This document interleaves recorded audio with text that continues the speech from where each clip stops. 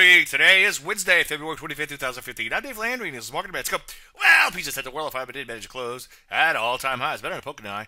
That's what I say. So far, as you can see, a little breakout there remains intact. Ideally, you know me, I like to see them accelerate higher and not look back for a while. Speaking of which, so far so good in the NASDAQ. I'd still like to see more acceleration here, but so far, nice little persistent uptrend in its breakup. We'll talk a lot more about that tomorrow in the chart show. I hope to see you there. Some areas like the energies and metals of mining continue to kind of bottom out in here. Unfortunately, it seems like it's going to be more of a process than an event. The good news is with the working new highs, many areas at or near new highs. Semis being a big standout in here, up 1.5% yesterday. So far, so good. I'm a big fan of having the semis confirm what's going on in the indices. All integrating in the world, some of these interest rate sensitive areas like real estate and utilities still look a little dubious in here. For the most part, though, most areas are at new highs. So continue to focus on the long side. Any questions, as usual, Dave at DaveLandry.com. I'm Dave Landry, and you started Market Minute.